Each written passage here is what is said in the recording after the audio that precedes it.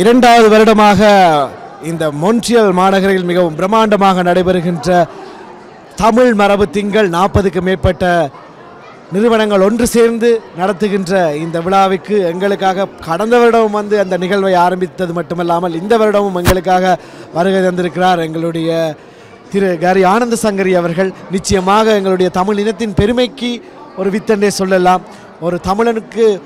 ஒரு தமிழன் இந்த கனேடிய மண்ணில் சாதித்திருக்கிறான் என்று சொன்னால் அது இவரை என்றே சொல்லலாம். அதற்கு இவரை போன்றவர்கள் இருப்பதால் தான் இன்னும் எங்களுடைய தமிழினம் பெருமை கொள்ளக்கூடியதாக இருக்கின்றே சொல்லலாம். அந்த வகையில் இவ்வளவு தூரம் எங்களுக்காக வருகை தந்திருக்கிறீர்கள். எங்களுடைய மொன்ட்ரியலில் நடைபெறுகின்ற தமிழ் ஹெரிட்டேஜ் மந்தை பற்றி நீங்கள் என்ன நினைக்கிறீர்கள்? மிகவும் சிறப்பாக நடந்திருக்குது. முதலாவது 45 அமைப்புகள் 44 அமைப்புகள் ஒன்று சேர்ந்து ஒரு விடயம் செய்கிறால் அதில் எந்தளவு கஷ்டங்கள் எந்தளவு வேலைகள் செய்ய வேணும்னு எனக்கு தெரியும். அது மிகவும் ஒரு கஷ்டமான விடயம். நிச்சயமாக டொரண்டோவில் இப்படிப்பட்ட ஒற்றுமை இல்லை, எங்களை பார்க்கலாமே இருக்குது. அதனுடைய மொன்ட்ரியல் மக்கள் இப்படி ஒன்று சேர்ந்து செய்கிற வேலையை பார்க்க எங்களுக்கு மிகவும் மகிழ்ச்சியாக இருக்குது, மிகவும் பெருமையாக இருக்குது. என்ன தமிழ் மக்கள் இப்போ ஒன்று சேர்ந்து இருந்தால் தான் நாங்கள் முன்னேறலாம். நாங்கள் விழுறன்னா நாங்கள் தனித்தனியாக விழலாம், ஆனால் நாங்கள் ஒலிம்பி வளர்றன்னா நாங்கள் ஒன்றாக சேர்ந்து இருந்தால் தான் நாங்கள் ஒலிம்பி வளரலாம். அந்த ரீதியில் பார்க்கல வந்து மொன்ட்ரியல் வாழ் தமிழ் மக்கள் மிகவும் முக்கியமான பணி செஞ்சு கொண்டு வரார்கள். எங்களுக்கு ஒரு தேவையான அத்திவாரம் இங்கே போட்டுக்கொண்டு வரான்னு நான் நம்புகிறேன். ஆமாம், நிச்சயமாக சந்தோஷமாக இருக்கிறது. ஒரு எம்பி அவர்கள் இவ்வளவு வேலைப்பளுக்களுக்கு மத்தியில் டொரண்டோவில் இருந்து இவ்வளவு தூரம் பயணித்து, அதாவது முக்கியமாக சொல்ல வேண்டும், இன்றைய நாள் காலநிலை வந்து நாங்கள் வாகனம் செலுத்துவதற்குரிய காலநிலை இல்லை.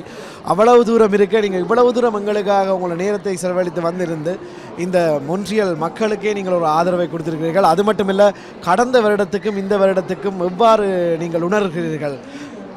உண்மையில் நான் சொல்ல வேணும் என்னென்றால், நான் ஒட்டவாவில் எப்போ எங்களுக்கு ஒரு பலம் காட்ட வேணும்ங்கிற மக்கள் வர வேணும் என்றால் நான் முதல் கால் பண்ணது வந்து மொன்ட்ரியல் மக்கள் தான். அவர்கள் நான் ஒரு ஆள் வந்திருக்கிறேன். நான் மொன்ட்ரியலிருந்து 100க்கும் மேற்பட்ட மக்கள் பல தடவை ஒட்டவாவுக்கு வந்திருக்கிறார்கள் நாங்கள் எங்களோட அழைப்பில்.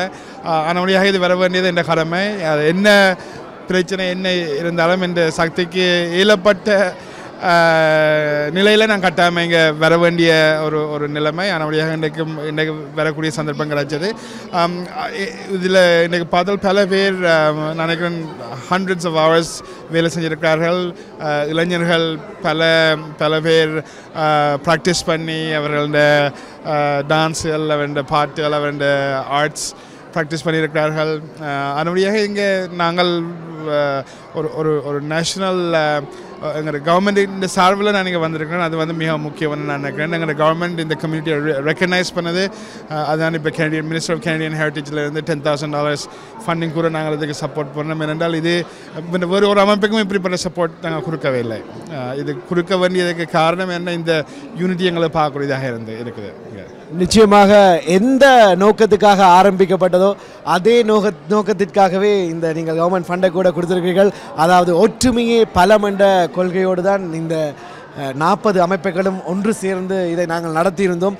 நிச்சயமாக சொல்ல வேண்டும், வருங்காலங்களில் நீங்கள் மொன்ட்ரியலில் நடைபெறுகின்ற ஹெரிட்டேஜ் மந்த் எவ்வாறு இருக்க வேண்டும் என்று ஆசைப்படுகிறீர்கள்? நிச்சயமாக இதுக்கு மேலாக என்ன செய்யலாம்னு எனக்கு மேலே தெரியவில்லை. இன்றைக்கு முத்திரை ஸ்டாம்ப் வந்து வெளியிட்டிருக்கிறார்கள்.